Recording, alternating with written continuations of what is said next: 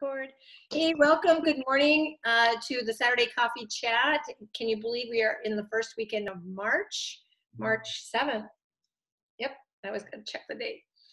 So today we just want to talk quickly about overcoming obstacles, and I'm always going to bring you back to the customer guide because it's got, really everything that you need. And if you kind of revisit this, the one that we made for you, Deb has one as well.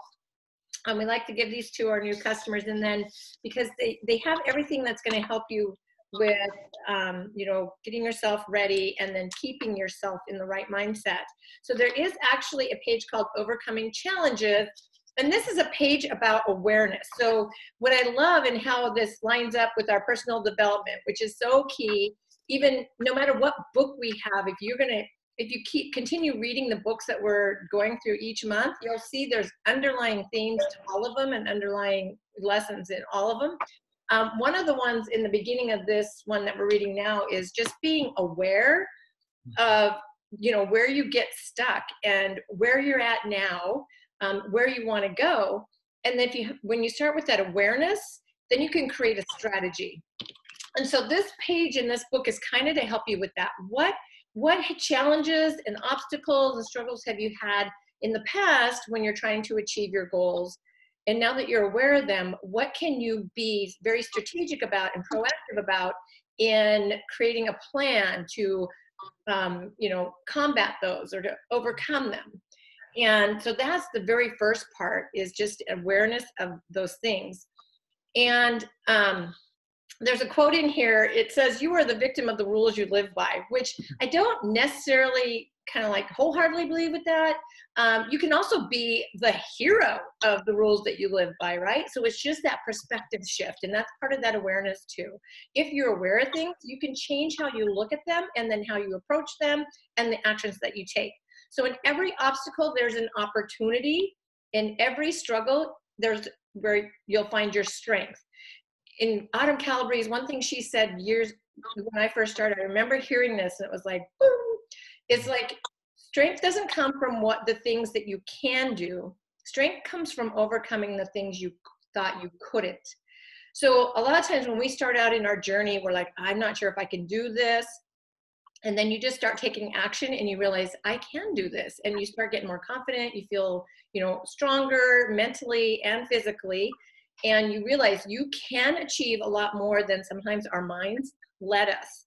And that's part of that awareness too, is if you're reading the book, like she goes into, I love that. And like Mel Robbins in the 5-second rule, how she really goes into the science behind our brain and how our thoughts and our subconscious mind and these things that happen that we don't even realize, but they can control, how we go about our day. And you got your subconscious mind, which just acts involuntarily, and it has no filter, and it takes everything that you've been told and all your experiences and just kind of traps them in there, and it will replay those without even you kind of like summoning those up. They just kind of come up. And then you have your conscious mind, which is, more voluntary, and you have more control over that. But your subconscious mind, you don't really have control over that. But once those thoughts, those limiting beliefs come to the surface, then you have an opportunity to recognize that and change that. So really, again, it comes back to that awareness. And then you have to then be proactive in flipping that around and switching that and changing how you're looking at things. Like in recovery, there's this thing called the new pair of glasses, and really your external circumstances and things can be all the same, but when you choose to put on a different pair of glasses and look at things differently, you can actually create an entirely different life. And the only thing that has changed is what's happening within you in your mind. Yeah. So very powerful. So things like just stop when you're facing an issue or something that you struggled with before, just stop, ask yourself, what can I do differently? Yeah. What can I learn from this? What should I stop doing? Sometimes that's what it is. And then do the hard and non-glamorous stuff first. So if there's things that you're struggling with because you just really have resistance on them, you don't want to do them, we all have those tasks whether it's your workout or your meal planning or something in your personal life, cleaning the bathroom. Hello. If you get those things done first, then they're out of the way and you have such a freedom of mind.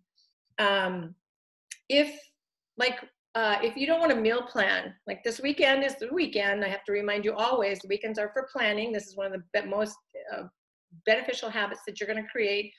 Make your meal plan, do your grocery shopping, prep the foods that you need, kind of get yourself set for success. And if you kind of like the first thing you think like, oh, I got a meal plan, and you want to put it off, you're taking this mental energy and you're dragging that around through the day. Take an hour, 30 minutes, it can be short, 30 minutes, quickly line out your plan, a grocery list, you're done, and then you're free for the rest of the weekend to not think about that anymore, right? So those are the kind of just some things. What can I do differently? What can I learn from this? What do I need to stop doing? Like, I don't know, procrastinating or, avoiding things, and then do those harder things, the non-glamorous things, the things that you'd rather not do them first if there are things that you need to do. And then, so the final thoughts for me are, it comes to motivation as well. So we have to really find that deep within us. We have to find and so this is where the guide also comes in. So in the beginning of the guide, there's a commitment contract. I would reread that. That also gives you some great affirmations. There's where you establish your goal and then your why the goal is important to you. So we're taking the goal, which is something that we create logically in our mind. We've got this goal, this thing we want to achieve. We then determine why achieving this goal is important, and we bring in the heart. We bring in that thing deep within us that is the reason why we want to achieve this goal. And please make it not all an external motivated reason. It has to be really deep within you, something profound. If your goal is to lose 10 pounds or fit, this pair of jeans, or reduce your blood pressure or your cholesterol, those are very tactical things. So, and that's your heart or your head. I want you to go into your heart, and why is it important for you to achieve those? It's to live a healthy life so that I'm around for my son when he's married and has kids, right? Something deeper that's going to resonate with you, because that's what's really going to get you to do the action that you don't want to do. So again, and make it so it's not a material thing. It's not the number on the scale. It's not the pants. It's that feeling and that long-term, like, inner reason why you're doing that. And if you're working through the worksheets in here, you're going to establish your goal. You're going to determine why it's important to you. You will look at what challenges you faced in the past, and how you can be first aware of them and then be strategic on overcoming them. Plus then there's the self-love principles, because we have to bring that into it as well. We're doing this for things that are personal to us, so we have to have that love for ourselves to be able to show up and do these things. The last thing is just be present. And the message I sent out to some of you today is like, we need to focus just on I'm going to make healthy choices today. I'm going to track my nutrition. I'm going to show up for my workout. I'm going to come and show up and be accountable into the group, not just for myself, but for others. I'm going to ask when I need help and support, and be present in those things that we can do. And when you do a day like that, you will get the results. But if we focus too much on the number on the scale, or the indulgence that I had that wasn't on my plan, then we get frustrated and we get discouraged and we don't do the things that actually create the results. Mm-hmm. So that is my little spiel on overcoming challenges. And I wanted to open it up and have Deb and Karen also just share what they've done in their own experience to help them overcome challenges, obstacles themselves. Mm-hmm. So Deb, you want to go first? Sure. One tool I have instilled with myself, it's three things. It's called Situation Behavior Impact, SBI. And when I procrastinate or floundering or something's really weighing heavy. I'm looking at the situation that's creating this space in my head, and I'm reflecting what type of behavior is it? Is it because I'm sad? Is it a burden? Is it guilt? Is it shame? I kind of go through this little thing in my head and then look at the impact is like, geez, if I don't do this, it's going to just be another thing I need to deal with tomorrow, or I need to make a decision. And if I don't make the decision today, it's going to impact my husband next week. Or it's just a simple tool, but it gives myself that situation behavior impact. It kind of, I own what it is that's going in this head. And it's even the negative thoughts is like, oh man, I ate that whole chocolate cake with my girlfriend yesterday, and the behavior is I thoroughly enjoyed it, but yet I'm feeling so damn guilty. And then the impact, I get on the scale and I was like, and that could have spiraled down, but then I was like, okay, what am I going to do different? The situation is today's another day. Behavior is keep doing what you're doing, because the impact, it will come back off. So that's kind of like the tool I have used over and over and over again. And it is good to revisit your goals, because I get so caught up in day-to-day activities, and I do so much more for others that I'm not doing for myself. So I have to keep that in mind, that what did I do for myself today? And I think the final thing is an hour, something that's really bugging me. And I haven't done this quilt I keep telling people I'm going to do, but I haven't done a darn thing about it. But I just take 1 hour, just 1 hour, 1 hour a day. And that could be the workout or meal planning, but just take that 1 hour a day and be done with it. And I'm not very good at it, but I should be posting more of myself in social media. But if I just take that 1 hour and do it a day, it's done, and just walk away from it. So that would make me feel happy, because I'm done with it, or I did what I best I can do for that moment. So those are the little tools I use. Great tips. Yeah. Awesome. And Karen, what do you got? Well, I don't think I have any, I don't know that I have any formal tools or anything, but I think the biggest thing is being aware of these things that I do, the all or nothing thinking, then just going down that hole and going into denial, or beating myself up, or the negative thoughts.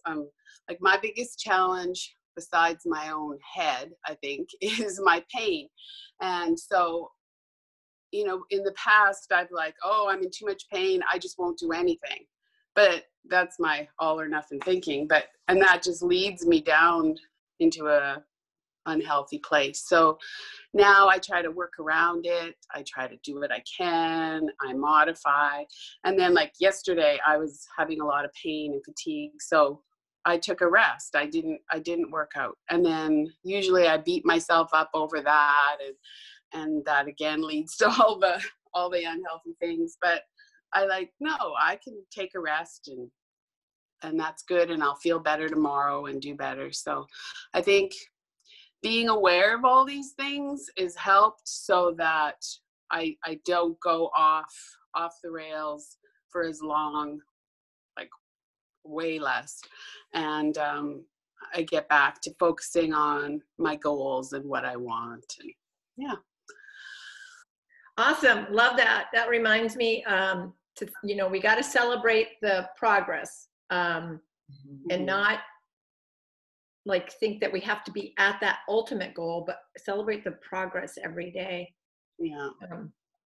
And that self-love piece, know that you are taking action. It may not be, in your head, you're going to think it's not enough, but it is. You got to remind yourself that you are, being proactive and positive about it. Okay. Thank you very much for sharing that, ladies. I'm going to do a quick drawing from last week's participation, people who logged in consistently, just a random prize drawing. And let's see. It is Sharon. Awesome. She logged in.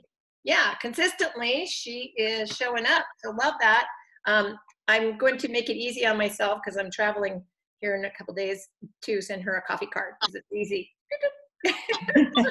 Email it off instead of having to go to the post office. So congratulations, Sharon. Right, I'm going to end this recording.